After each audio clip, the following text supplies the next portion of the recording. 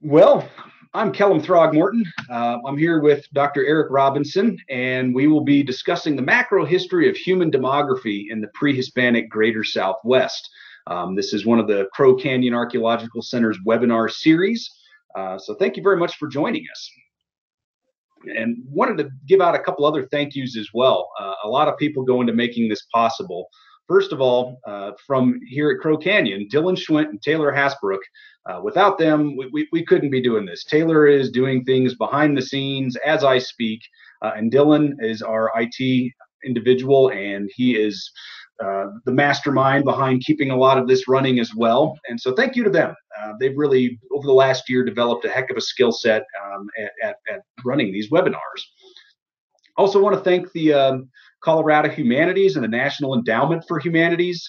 We got some CARES Act support from them last year, which really helped get this series off the ground. They help us maintain our operations, and they create new programming like this webinar. I'd also like to thank the Region 9 Economic Development District of Southwest Colorado that's also provided support for us. And in addition to that, of course, I'd like to thank the donors to Crow Canyon and folks who make donations when they register. That really, we couldn't do this without you. It goes a long way towards getting our message out there to the public, and through providing this kind of programming like this, where we get to bring in scholars from outside of Crow Canyon whose work has bearing on our particular mission. Now, many of you are probably quite familiar with Zoom video conferencing, but if you're not, here's a couple of little pointers that we'd like to give you. First of all, you're probably looking at my talking head over there. You can move the talking heads around. You can click on that and put it wherever you want. If you're watching a slide and it happens to be in the way of something you want to see, you can just move it over out of the way. Go ahead and do that. You can ask questions with the Q&A button. So there's both a chat function and a Q&A button. If you've got specific questions for Dr. Robinson, go ahead and ask them in the Q&A. We're going to hold all those questions until the end. I will be sifting through those, and we'll get to as many of them as we possibly can, but we're going to save up the questions to the end. The chat function is a little bit more kind of dialogue with other people, but Q&A will get you directly to us and pertains to the content that you're about to see in this webinar. Now, if you're having any difficulties with Zoom, if you get booted out for whatever reason, you can head over and catch the same live stream at crowcanyon.org/Facebook. That's our Facebook page. You can follow us on Facebook. You can also subscribe to us on YouTube. This isn't going live on YouTube, but it will be posted to YouTube.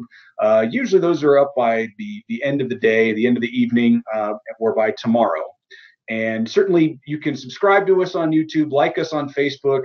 I know we always say those things, but the reason we do it is that we actually unlock different functions that we can do as an organization through Facebook and YouTube by the amount of subscribers and likes and things like that. So that's why we always ask you on that. It's also a great way for us to stay in touch with folks who might be interested in the kinds of things we do at Crow Canyon. What do we do at Crow Canyon? Well, our mission is to empower present and future generations by making the human past accessible and relevant through archaeological research, experiential education, and American Indian knowledge. You can find out more about us at our website, crowcanyon.org, and there you'll find things like educational programming that we've put online. We've got reports from our field program going back many years. There are some examples of aspects of Southwest archaeology and culture history that you can look into. There's a bunch of stuff there. I'd encourage you to go and explore.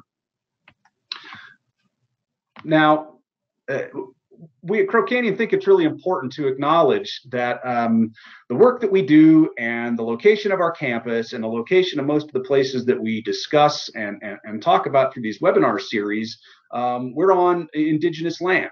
The Crow Canyon Archaeological Center wants to acknowledge the Pueblo, Ute, Dene, Jicarilla, Apache, and Paiute people on whose traditional homelands we work and reside. We're grateful to all indigenous people who continue to preserve and protect cultural traditions, to maintain ancestral relationships, and steward these lands. The work at Crow Canyon would not be possible without recognizing and honoring the many generations of people that we learn from every day. want to give you just a little sneak preview here of some upcoming webinars. You can catch next week, same time, Thursday at 4 p.m. That's Mountain Standard Time. You can catch Dr. Tim Kohler from the Department of Anthropology at Washington State University. He's going to be presenting a webinar called Thinking Like an Archaeologist. Once again, that'll be next Thursday, 4 p.m., same time, same place. And then the week after that, the Hisatsonam chapter of the Colorado Archaeological Society, in partnership with Crow Canyon, will be presenting the emergence of Navajo polychrome ceramics. And that's going to be by one of the staff archaeologists here at Crow Canyon, Tim Wilcox. He's a colleague of mine. I've seen versions of this. It's some really interesting research on the development of a particular pottery tradition common to northwestern New Mexico, a Navajo pottery tradition. So that'll also be same time, same place, Thursday at 4 p.m., February 18th. So mark it on your calendars. Wanted to give you an opportunity to see how you can help make a difference. People have often emailed us asking, how can we help out to Navajo, Hopi, and other Native American communities that are experiencing some real hardships right now as we're working our way through this COVID pandemic. Native peoples have been hit really hard by this, both economically and just in terms of the impact of the pandemic on human life. So here's a list of places where you can help make a difference. The Pueblo Relief Fund, the Hopi Relief Fund, the Navajo and Hopi Families COVID Relief Fund, and there's an official Navajo Nation COVID-19 Relief Fund as well. I've donated to several of these. Many of my friends have as well. It goes to a really good cause, and this is some of the most direct way that you can get aid to people who need it right now.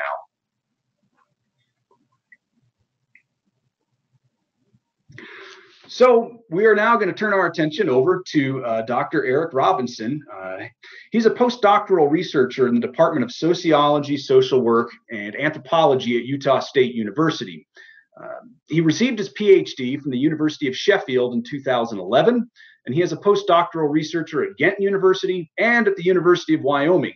And you might have heard us at the beginning. I was pointing out the unofficial Wyoming state mammal back there on the wall behind him, the jackalope. I'm guessing that some of that came from his time in Wyoming. Dr. Robinson specializes in human ecology and demography, chronological modeling, and foraging farming transitions. His current field and lab research focuses on the formation and dissolution of Fremont horticultural villages and human paleodemography in Western North America. He's a co-leader of the Pages International Working Group, Paleoclimate, and the Peopling of the Earth. So without any further ado, I'm actually going to stop screen sharing here, and I'm going to let Erick share his screen, and we will begin the webinar.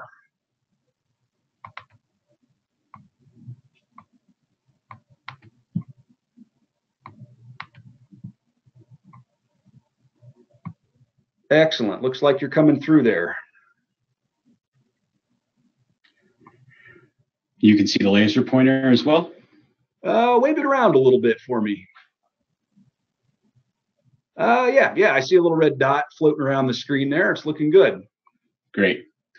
Well, thank you so much, Kellum, for that introduction. And many thanks to you and Taylor for organizing this wonderful webinar series.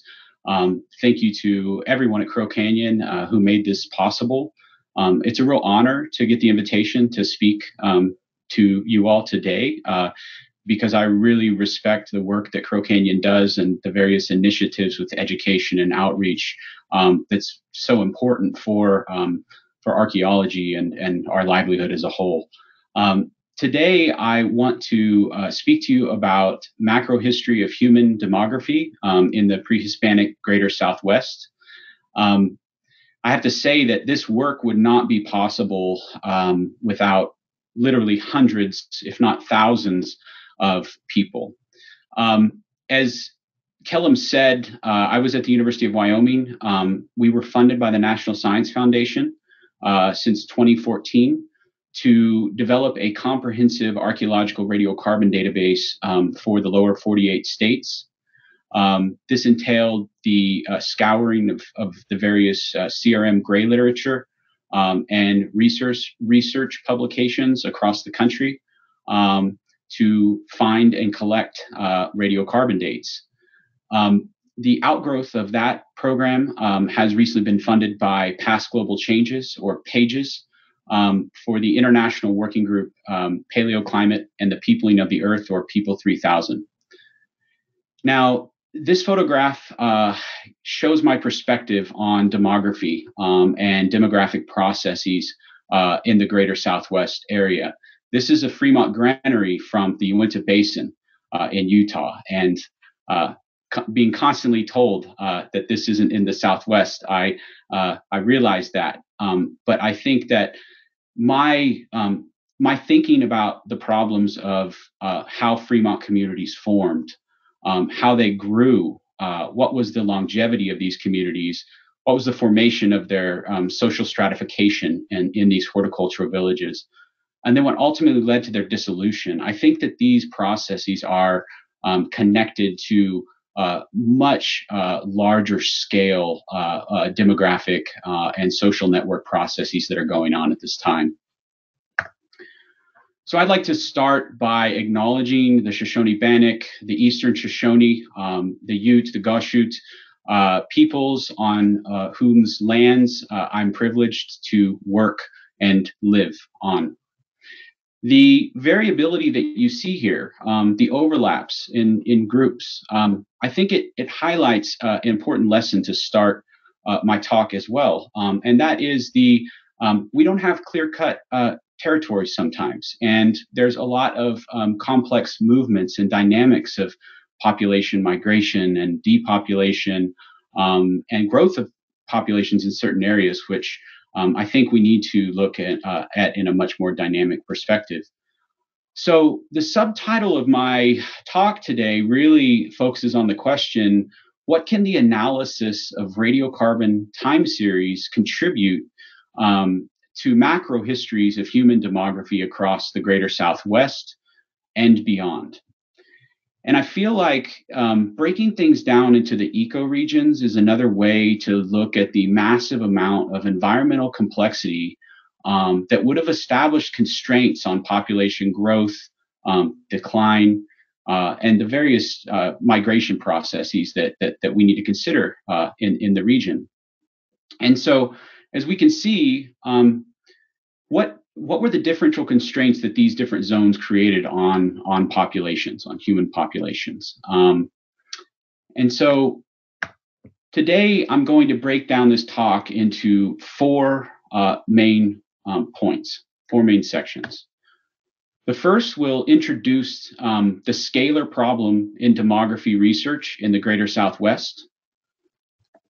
The second will focus on the prospects and problems of radiocarbon dates as data approaches for demography research.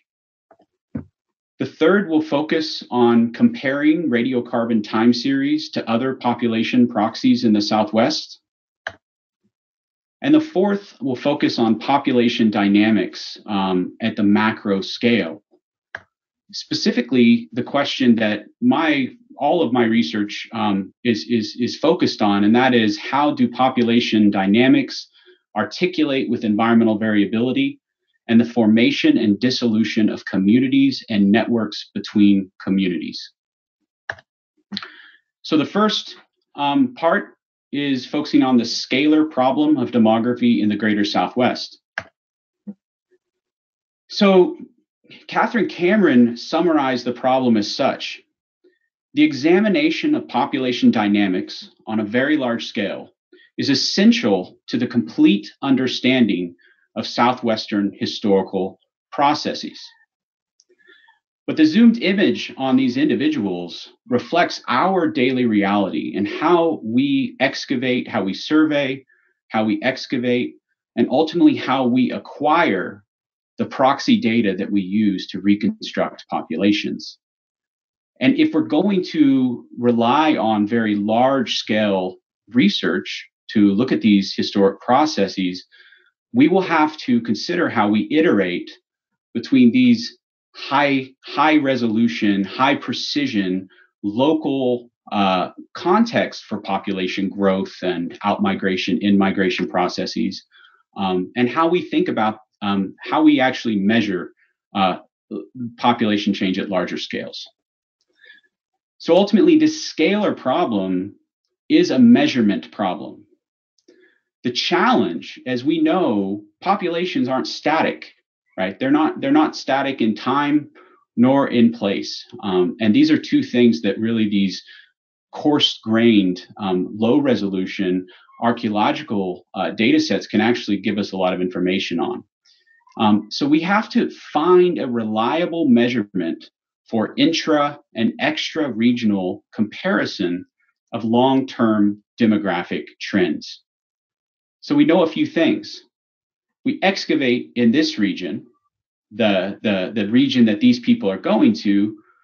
We might have access to different forms of proxy data useful for reconstructing populations than the region where these people came from originally. So we have to think about units of measurement that enable broad-scale comparisons across time and space. So traditionally, and the Southwest has been one of the most important places for development of this research, and that is how we measure and compare populations in the past. Population has been one of the focal causal agents in the history of archaeology and has a rich history in the Southwest. Various elements have been developed based on floor area, site size, midden volumes, food abundance, and shared densities. However, there's a lack of adequate measures of population that can be easily and realistically compared across different cases. So here in Hassan's graph, we see how you can reconstruct and go from site size areas, the different components or different estimates that we use to ultimately develop a site-based model that then eventually feeds into a regional population model. There are a lot of steps in this. And as we scale up from this area to regional population, needing to understand regional population dynamics, we need measures capable of measuring across space that are continuous in time. One answer to that has been the frequencies of radiocarbon dates. So that brings me to the second section of this presentation, which focuses on the problems and prospects of dates as data approaches for demography research. So this, and by the way, another example of how great Crow Canyon is. This is their explanation of radiocarbon dating from the Crow Canyon website. And this is just a review about how we obtain individual radiocarbon dates. If we are excavating archaeological sites from the last 50,000 years of human habitation anywhere in the world, the chances are that the excavators will rely on radiocarbon dating techniques. It is by far the most widespread available technique for dating human occupations. And so typically how this works is that we excavate a bone, an awl made from a turkey bone, and we can send that bone that we excavate to the lab. That is capturing the time of death of the turkey. So we are capturing the time when the animal used to make this tool, so this anthropogenically modified tool, we are capturing that period of time. Now, some sites might yield one date, some sites might yield hundreds of dates. But the prevalence of radiocarbon dates is a really big and important benefit for using radiocarbon dates to reconstruct human populations in the past. It's the spatial and temporal ubiquity of radiocarbon dating in archaeology that makes it such a powerful, coarse-grained, long-term, and relative measure of human populations in the past. So the Southwest, yet again, was home to another pioneering approach to this.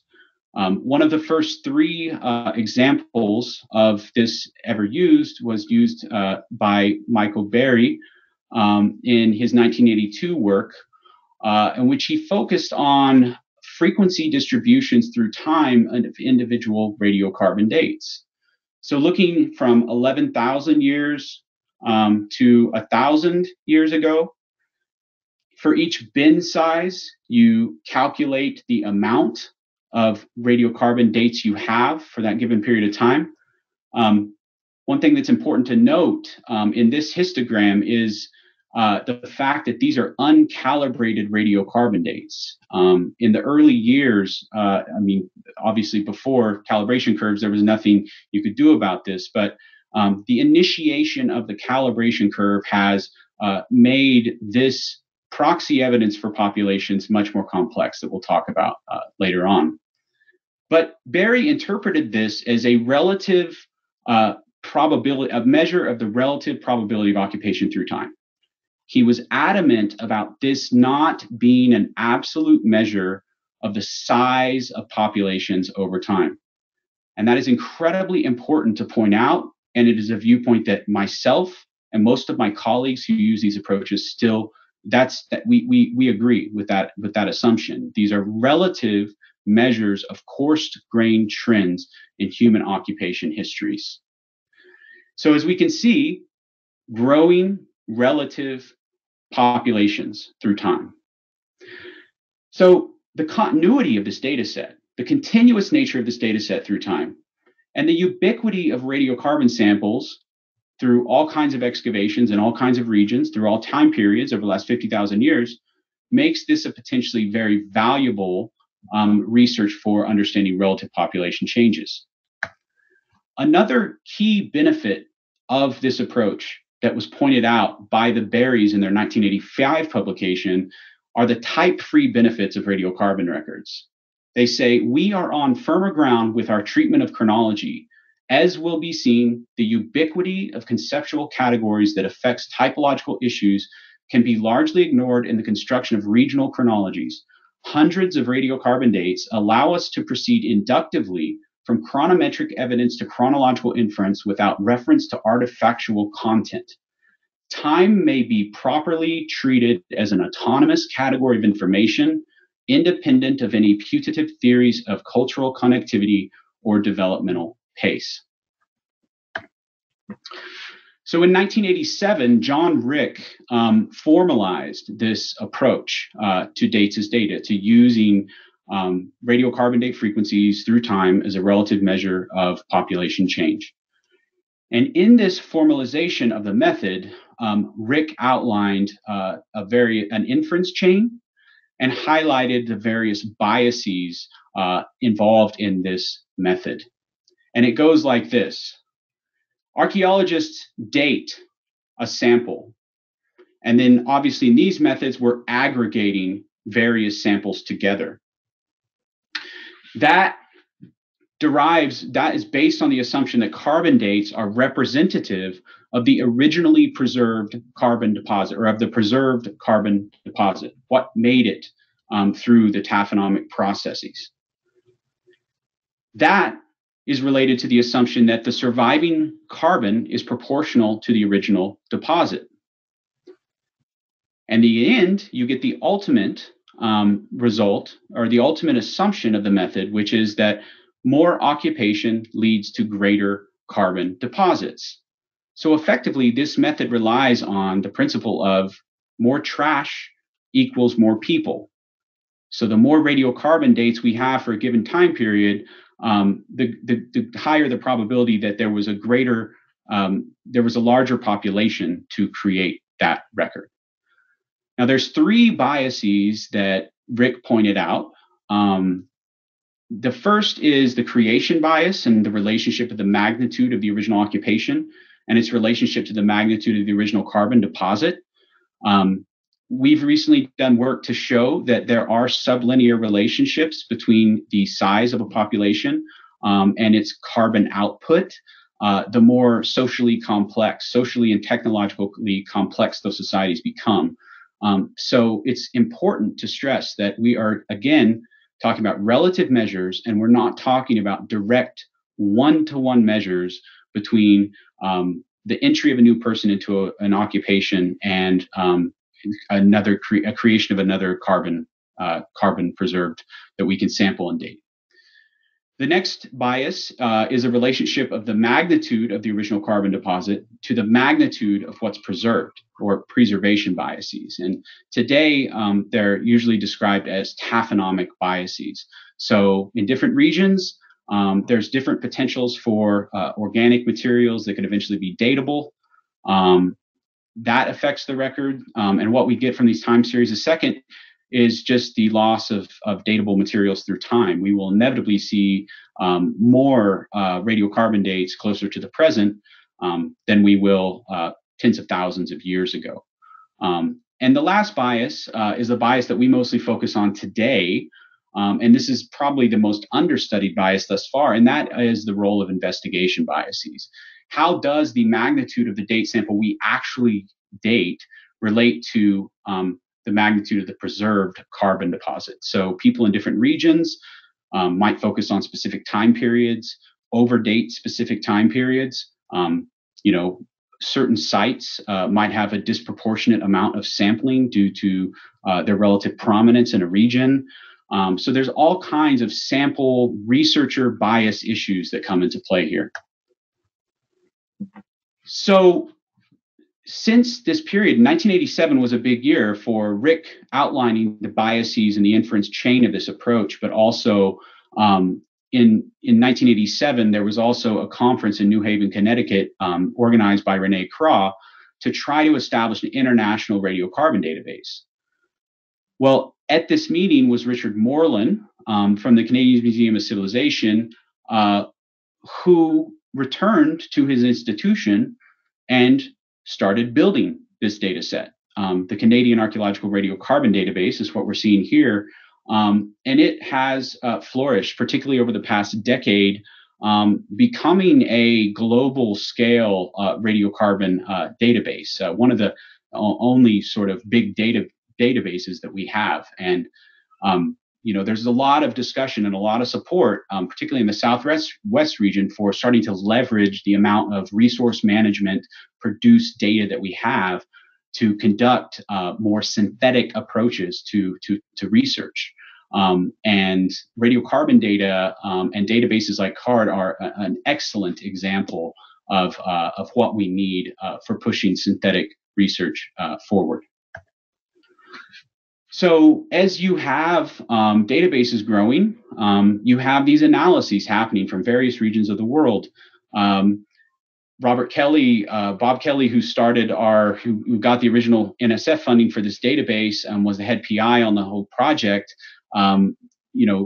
Really created the foundations for that by work he did in the Bighorn Basin of Wyoming, finding continuous relationships between radiocarbon time series and environmental records. Anion et al. We'll talk about this a little later. It's an excellent study comparing multiple proxies to radiocarbon date distributions to assess population declines in the Southwest and various other regions of the world. One other thing I want to point out is the variability with which these radiocarbon time series are displayed. Really what you're seeing here and what this is capturing also is a development of the various methods that are now available to try to handle these various biases, because as archaeologists, really all of our efforts are biased. And so all of our data is to some extent. And so this represents the attempts to try to account for and overcome those various biases.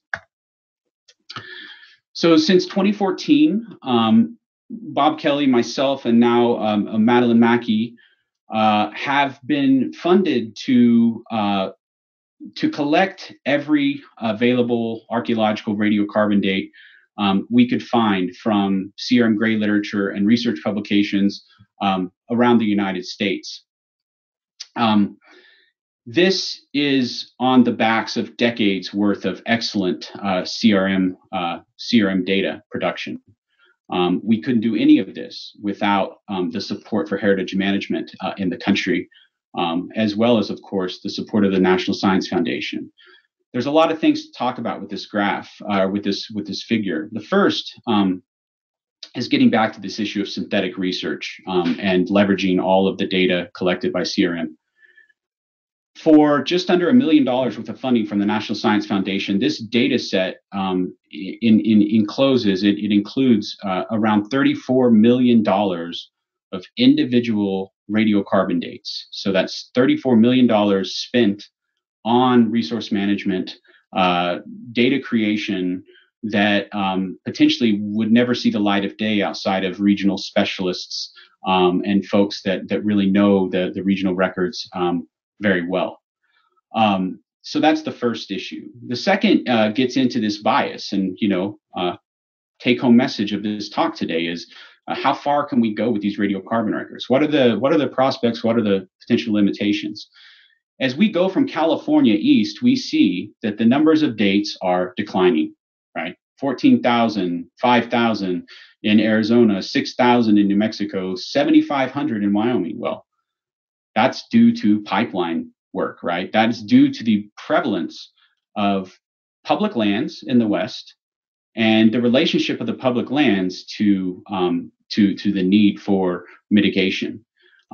As we go east, particularly on the Great Plains, the amount of coverage, the sites are hard to find. They're so deeply buried. And you've got more private land as you continue to go east. In the east, you've got different forms of site recognition. You're not finding many blown out sites in dune contexts, through shovel testing in really dense forested environments. So that's one of the key things to get from this. Then the last bit where it becomes very relevant to what I want to talk about today is how, if we're thinking about population dynamics in the Southwest, the greater Southwest area, how the Southwest might relate to what's going on on the western part of the plains, the western edge of the plains, or going on out in the Great Basin. What are these larger connections that we have? Well, this might look like a lot of radiocarbon dates, but when we look at that, we also know that radiocarbon in this area is not oftentimes the preferred dating technique in the Southwest, because when you have tree rings, why would you take radiocarbon dates that are much lower precision, right? And so if we're going to expect investigation bias in any place in North America, it's most likely going to be in a place like the Southwest. So for us to understand the relative value of radiocarbon records in regions that only have radiocarbon proxies for population, right? They don't have multiple other proxies. And so the point is to assess a region where we think investigation bias might be occurring, and then to see how well the radiocarbon record matches up to the other proxies. Because ultimately, we need to be able to use radiocarbon records to reconstruct populations at this entire continental scale. But sometimes we don't, at this moment, we don't know exactly how well we can trust the radiocarbon records in certain areas. So the third point, the third part of this presentation is comparing radiocarbon time series to other population proxies in the Southwest. So like I said at the beginning, this Anion study is a great example of using other population-related proxies and comparing them to radiocarbon records to see how well the different records match up. So here's the sum probability histograms of radiocarbon dates in the Mimbres region, the Jornada region, and ultimately trying to capture this 14 to 1500 decline, and then to see how that relates to archaeomagnetic dates and tree ring dates. Now, there's a few immediate things. You can see coarse grain trends in the radiocarbon record for this decline of populations, but you're also not picking up fine scale building events, for instance, specific occupation events, which you're just unable to derive from the aggregated radiocarbon data. So this already starts to point out the scalar variability issues, which we wanted to test on a larger geographic scale around the Southwest. So we wanted to ultimately compare tree rings, which are very high resolution, to SPD approaches to radiocarbon dates, which we know are of coarse grain resolution. You want to focus on them about every century or so they're good on multi-centennial scales. But we're still questioning how good are they compared to the tree rings in the Southwest. So the best data set to use for this was Kyle Bashinsky's data set for the upland U.S. Southwest for tree rings for their from their 2016 publication. As we can see, the assumption was definitely true. The amount of tree ring dates compared to radiocarbon dates is it's pretty embarrassing for radiocarbon. Again, why would you take some radiocarbon dates that are lower resolution if you could take better dates? So this sets up our problem, and so this is our area of analysis that right here, where our different forms and types of dates are coming from. So we broke this down into 3 regions. We compared the radiocarbon record. The radiocarbon density is in green in each of these plots. We compared that to the tree ring record for the upland U.S. Southwest. We compared the radiocarbon record, which is in green, to the tree ring record and the VEP population reconstructions for Central Mesa Verde and the Northern Rio Grande regions. And again, the main question we had was, from our initial analyses of the radiocarbon dates across other regions of the United States, we seem to see a similar decline of populations around AD 1300. And we wanted to choose a region which we know this is happening and can be upheld in multiple proxies, and to see how the radiocarbon proxy relates to this. So there's a few really, clear things. First of all, the radiocarbon record is not capturing any of the fine scale developments and building periods, building phases that you see in the tree ring record, right? So they are capturing different relationships to population. The radiocarbon record, due to calibration, various issues, really smooths out through all of these processes. But what you do see is a similar decline here. And that was ultimately what we were wanting to answer. We were wanting to figure out if this last collapse that we see in radiocarbon records around is due to bias, is due to edge effects and sampling bias issues.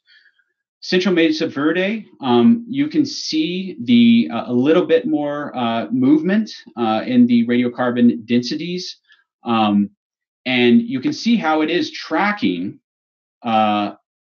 it's tracking dynamics that are seen in these other proxies. And again, the same answer around AD 1300, it's declining. It's at its trough. And the same goes for the Northern Rio Grande. One of the and again, you can see these different scalar relationships between the tree ring record, which totally makes sense. It's higher precision. You're going to see more wiggles. You're going to see more activity. It's capturing something that is smoothed over from the radiocarbon record. But this was pretty exciting to compare, to know that you have a relationship, a clear migration event, a clear depopulation event. And it was quite striking to see that we could capture the same thing going on in the radiocarbon record. So this shows that they have some really, really good coarse-grained value and can still pick up major events and population changes. Okay, so we can feel better about radiocarbon records. We just have to be honest with ourselves and with our interpretations about exactly what they are showing us. And we cannot expect to get the kinds of change that we're seeing on these subcentennial, these very high precision scales with other proxies. We're just not going to be able to do that. But as we start to zoom out, we can see some very interesting things. And this, again, helps us have more confidence in the radiocarbon record being able to show this final decline around AD 1300 on a much broader spatial scale. So the last section is population dynamics at the macro scale, focusing on the question of how do population dynamics articulate with environmental variability and the formation and dissolution of communities and networks. So typically most dates as data approaches, they're coarse scale, they're coarse grained. They've oftentimes been broken down into arbitrary modern state boundaries or modern country boundaries, or certain kinds of regions. But there has not really been much consideration of the a priori reasons behind how we structure our use of radiocarbon dates to reconstruct prehistoric past populations. And so one thing is we have to start considering, how do we actually set up our reconstructions of populations? How should we frame the growth, decline, and the overall dynamics of these of different populations in the past? So what we decided to do is develop a climate zone method approach, where we remove everything from stationary modern state or country boundaries, and we respect the fact that not only were human populations dynamic, and they grew and they ebbed and they grew and they declined, they grew and they declined. Not only were human population dynamic, but environments were dynamic too. And most traditional uses of SPDs are looking at static, they're comparing population change to static environments, and not considering the non-stationarity of past climate changes. So what we do with this is that we use a digitally downscaled and debiased version of the global circulation model, community climate system model 3. It's at a 0.5 degree spatial resolution, and we can break this down into 500-year intervals. So for every 500-year interval, we obtain a temperature value for each cell, for each space. That enables us for each time zone to create different temperature groups and precipitation groups, right? So this is group 1, group 2, group 3, and so forth and so on.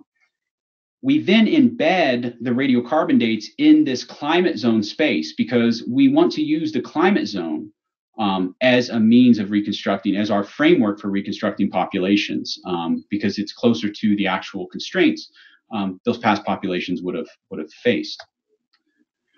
So this is a short film showing the 15 zones that were created from this downscaled and debiased map. It's going back in time, but it's starting off at 500 and it's moving back to 10,000. And this is our entire period of reconstruction. So you can see it move and how the climate moves. Certain regions, like the extremely hot Xeric, they're not really moving much, but the cold arid, cold mesic areas, they're moving around quite a bit through time. So once we embed our dates into these different zones, we have to correct for sampling bias, calibration bias, and taphonomic bias. The program on the left has been an amazing windfall for SPD data research, created by Enrico Crema and Andrew Bevan and colleagues at University College London and Cambridge. And you can do various sorts of modeling to take these things into account. So for instance, you have an empirical summed probability distribution. So this is the empirical record of dates that we have.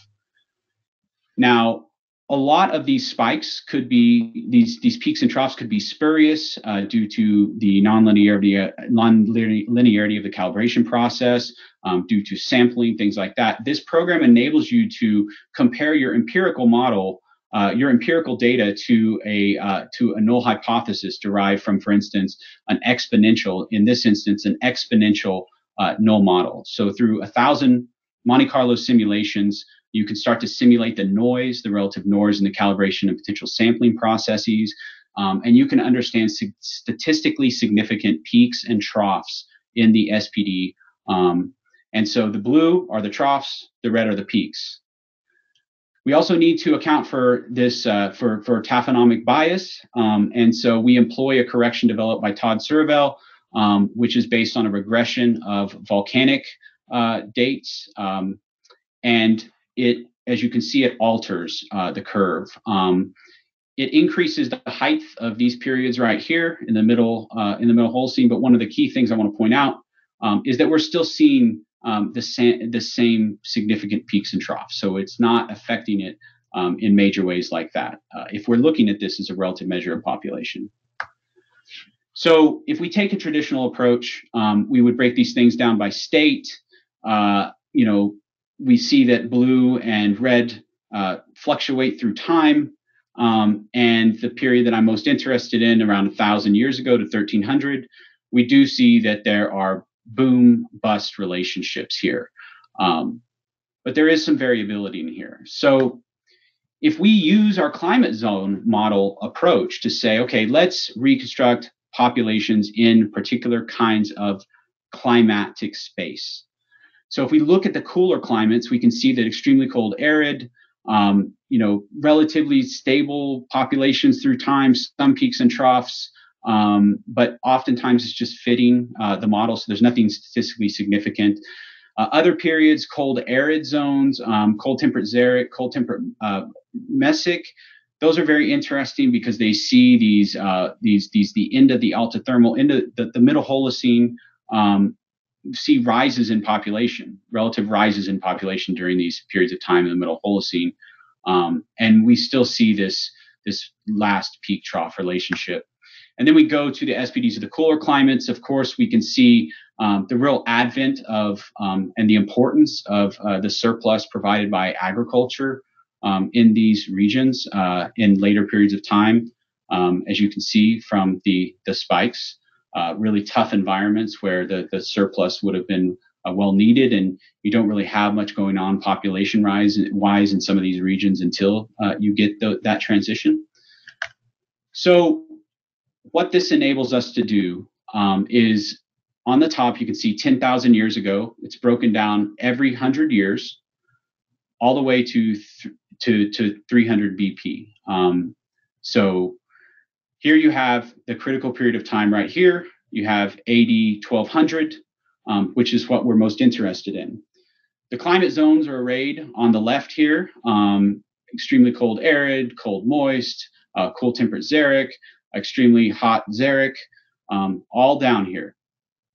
So what you are focusing on is the red as the population peaks or higher than expected compared to the null model, and the blue are the lower than expected compared to the null model. So they're both, red and blue are statistically significant deviations from an exponential null model. And the ultimate take home from this graph is that for thousands of years in these areas, groups could overshoot their population sizes, have booms. When the peaks happen, most likely hit some sort of carrying capacity.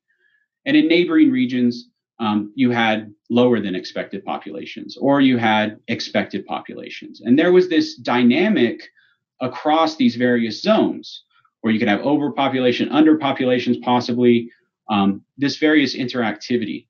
And if we think about these in terms of ideal free distribution models, things like that, folks could still move if they got in trouble.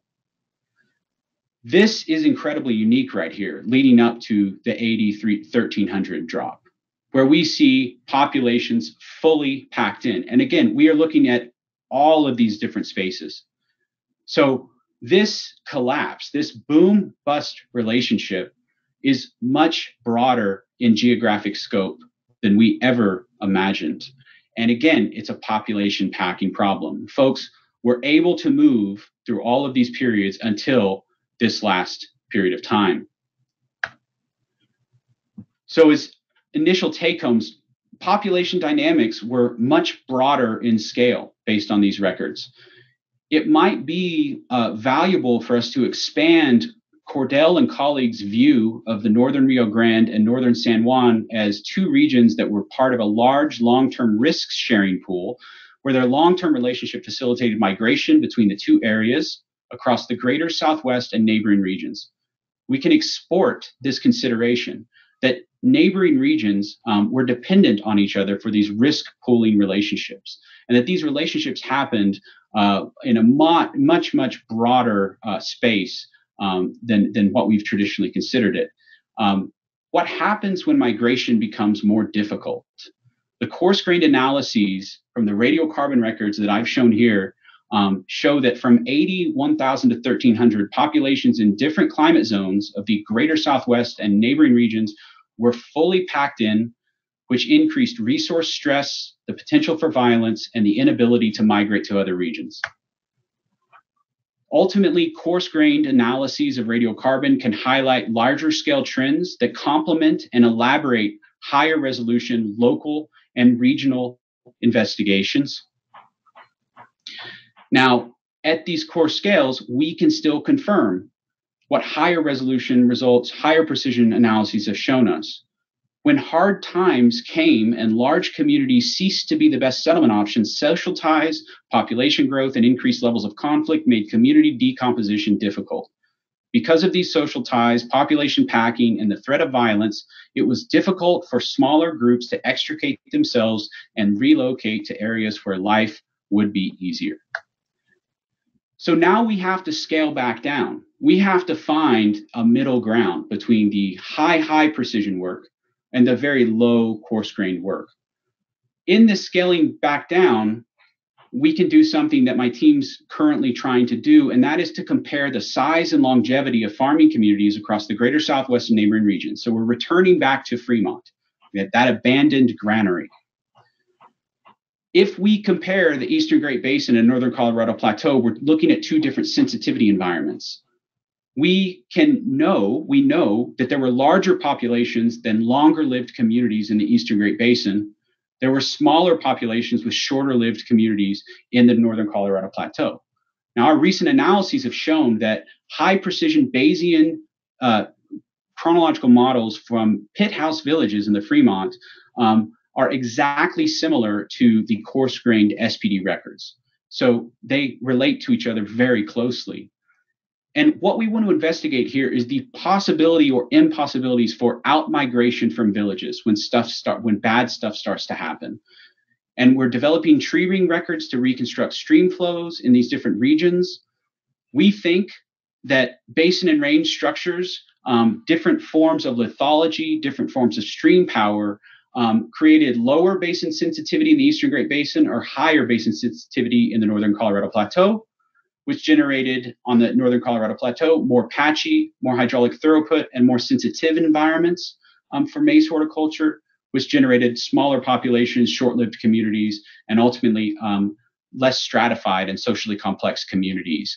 And the ability for those communities to move, to scale up in complexity, were vastly different.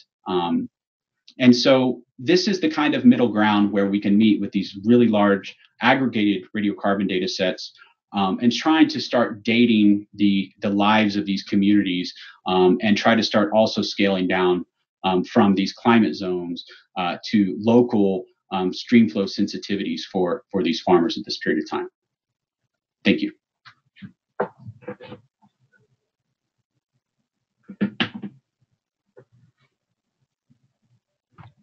Well, thanks very much there, Eric. That was really intriguing, and I've got a lot of notes I've been jotting down, and there's been some questions coming in.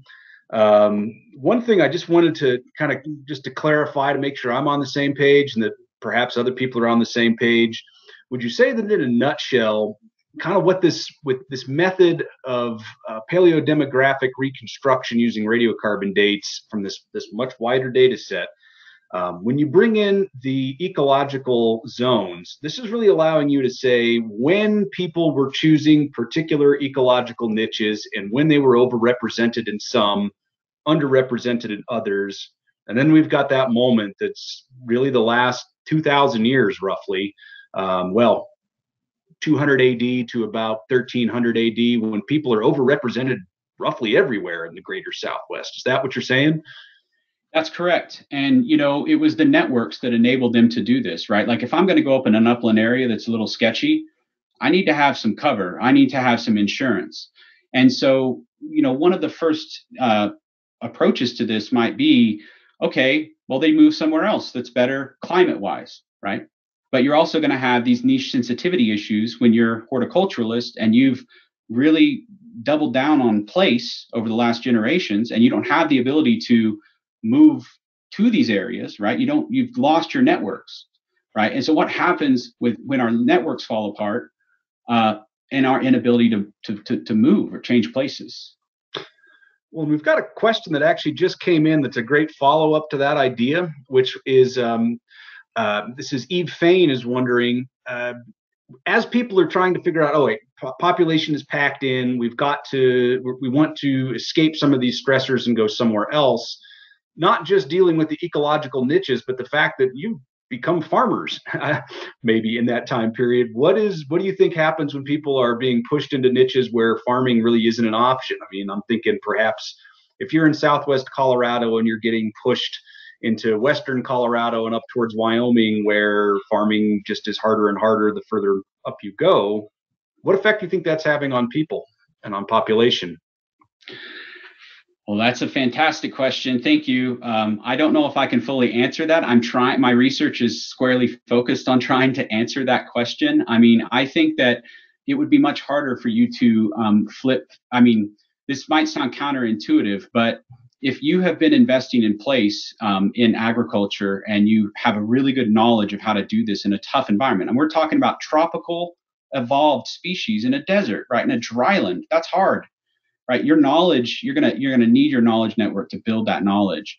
But the other side of that coin is that you lose your networks that facilitate your foraging behaviors, the seasonal behaviors of your foraging. And so when you move into a new environment that, one, is bad for agriculture, right, relative to where you came from, and two, is a place where you don't really know many people, right? You don't have the networks facilitated and established, you're going to be in some trouble, right? And you're going to need to quickly adapt to a more foraging dominant lifestyle potentially. I mean, I think that when you talk about Wyoming, a lot of my current work is focused on why we see these strange, what seem to be wild resource intensification periods in Southwest Wyoming, where they most likely are processing geophytes. And when you think about the predictability of geophyte patches and how that might relate to, you know, the predictability of a patch if you're a horticulturalist, right? Like, you know, these are just some interesting things that are going on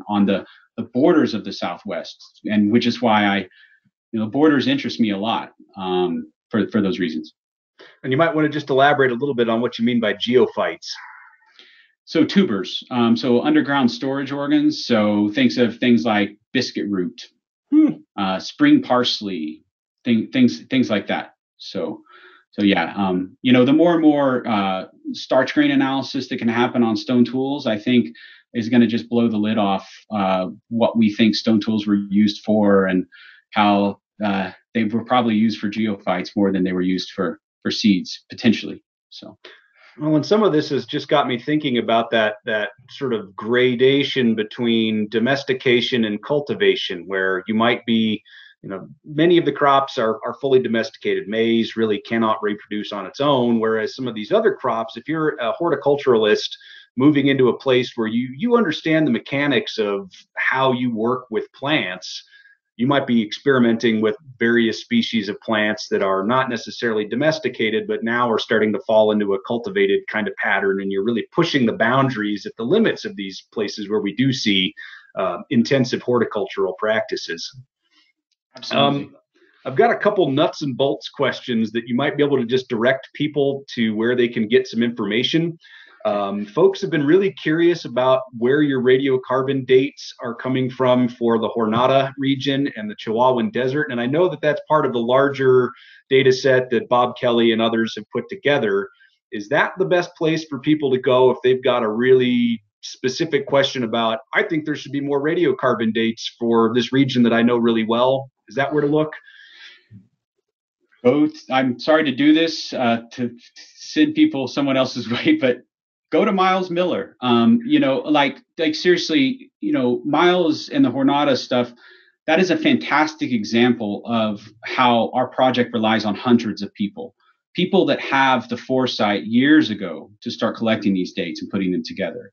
And so, first of all, like I'm incorporating Jornada work but the plot I showed is from the Anion paper. And again, that's so you can go to the Anion et al. Kiva 2017 article for those specific data. You can contact us for our data. I mean, we're going to have our data up very soon to CARD. You can go to CARD. I want to stress to potential users, we decided to collect everything. You're going to need to do some cleaning of this. Like it's not a plug and play situation, but CARD is fantastic. I mean, you can go in there, you can see the dates that are in your respective, if you're interested in the Jornada region, trowel through them. But yeah, it's all of these just researchers in different parts of the country that have just done amazing backbreaking work to give us this. And all of this is credit to their work. So we appreciate it. Okay, so CART, can you let me know what the acronym stands for? And CARD, like a playing card, and it's the Canadian Archaeological Radiocarbon Database. I can go to that slide right here. So here it is, right here. You need to be vetted by them to look at sensitive information. But professionals have no problem getting access to the actual, nitty gritty of the information. But they're on this initial surface level, you will have some inability to see certain things. Okay. Well, I've got a question from Tim Kohler that came across. He's just wondering, how do you explain the decline in most population proxies for the Southwest at 1300? Because it shows up in a couple of different ways of measuring population in most regions except for the Rio Grande. So what's your take on that? I was afraid someone was going to ask me that question. So thank you, Tim. I appreciate it. I think that there's a lack of visibility on the landscape. And I think that a lot of the work that's coming out that Tim, you've done, and your various colleagues in the Southwest, like the lack of potential visibility of people that go from a communal-based living system that has clearly identifiable types and typologies to then a system that is very dispersive and expansive. There's a higher amount of seasonal mobility occurring. It's going to leave less of an imprint on the landscape, I think. But I think also we've reached the limit of radiocarbon data, potentially. Like, I think that, particularly SPD approaches, we know that there's not an edge effect. We know that they work well. But I think that what we're going to have to do is focus on the individual sites. We're going to have to start scaling back down in that particular point of inflection between 1300 and 1400, and start doing some really, really high precision, if not tree ring radiocarbon dating on those sites. But when networks fragment, it's hard to, and that's why I love the quote from Barry. And Barry is that, when networks fragment, you have a hard time as an archaeologist picking up the pieces and trying to fit things together, right? Because you always had those good pottery sequences that were really tightly defined, and now you don't have all that stuff. And so I think it's a combination of those two factors. So thinking of places to go in the future for this kind of research, I'm fielding some questions both from Facebook and on the webinar here, which is, how do you think that this might overlap with Native American perspectives or oral histories about population movement? Have you gotten a take from any Native American scholars about what this might mean, or spoken with folks about the potential meaning of these patterns, how it fits with their perspectives on the world? That's the most exciting question that I could receive, because I currently have two separate projects that are going on to do this. One is with a former student who's a member of the Pawnee Nation. And this student came to me and said, I want to use Pawnee, Northern Caddoan ethnogenesis stories. I want to use oral histories to frame a radiocarbon analysis to try to understand the formation of communities and migration onto the Great Plains around this 1300, 1400 period of time. I've sounded really challenging and way too difficult to do. And actually, we can pick up some of the key inflection points in oral history traditions. Now, a recent result it's an exciting result. The Great Plains stuff is daunting due to the spatial scale of the work. And we're combining SPD approaches with high precision dating of sites, of villages. And I think you always have to marry the low precision with the high precision as a cross check. So we're also currently working with the Fallon Shoshone Paiute with work that I'm doing in the Great Basin, doing an entire population history of the Great Basin in different climate zones using some of these approaches. And if you look at the Lahontan area, and you look at the radiocarbon record, it would look like populations coming in 9,000 years ago. And this is a story about the good parts and bad parts of SPD approaches. If you just looked at the radiocarbon data, if you just took it out a card, you built the SPD, you'd say, okay, there's population entering this area at 9,000 years ago. It's cutting through. There's no inflection, no exciting stuff going on. Well, Fallon Paiute Shoshone have a story about how the Lahontan area is a sacred space, and it has been for thousands of years. And this is dated back to Spirit Caveman, doing the DNA analysis on that, linking it back to 11,000 years ago.